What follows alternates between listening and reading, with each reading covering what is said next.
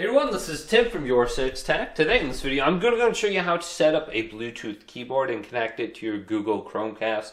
And this is very easy to do. So just on the home screen here, let's scroll on over to our picture icon. Then go on down to Settings. Then go to where it says Remote and Accessories. And go to Pair Remote or Accessory. Select this. Now it's searching for a Bluetooth device.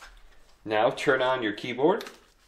So I have this Anchor keyboard and the blue light is turned on, so it's on. Then go to the FN key and the Bluetooth key, so I can see it's on the Z key right here, and press both these down. You're going to have to figure out how to put your device into the Bluetooth pairing mode, but on this one it's the FN key and the Z key. All I have to do is push this down for like 5 seconds and then let go, and the blue light will begin to blink, and it should pop up on the screen at some point here. It may take about 15 to 20 seconds for it to pop up and be recognized by your Google Chromecast. So it just popped up on the screen. Let's use our remote and then select it. And it is now pairing. So the pairing request.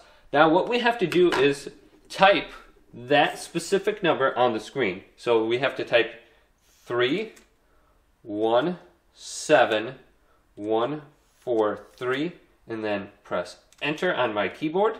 Now this is going to allow us to pair. Okay, now I can move around on the screen. So you're going to have to figure out the shortcut keys. So let's just go over to search and see if we can actually type now. Okay, and it's working as I'm typing something in. So this could be kind of handy just to have lying around if you want to go ahead and type quickly on your Chromecast. So hopefully this video did indeed help you out. If it did, leave it a big thumbs up and subscribe to my channel down below for more tech out videos coming up next on YourSixTech.